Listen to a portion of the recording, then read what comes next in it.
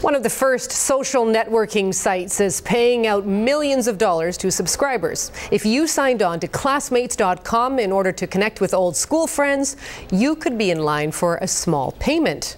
And we do mean small. Teresa Lalonde reports.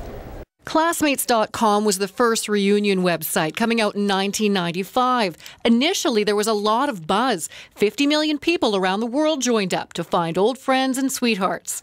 The buzz didn't last. Then I realized I really don't want to be in touch with them anymore.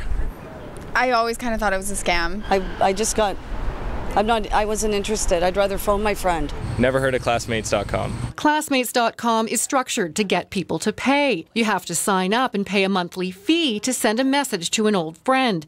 Only a tiny percentage of users did. It's user-generated content. So the bottom line here is, would you be willing to pay for content that you create? Shouldn't they be paying you? Then Classmates allegedly started lying to get people to join, sending emails saying old friends wanted to reconnect, only to find out once you've paid, those friends weren't there.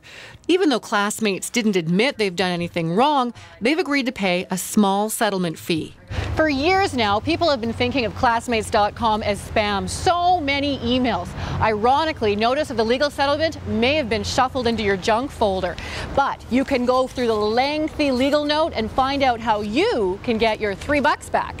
The whole suit is costing Classmates.com $9.5 million. The lesson? Don't promise content, then fail to deliver. Is the mentality of somebody that is out to screw you, I think. Teresa Lalonde, CBC News, Vancouver.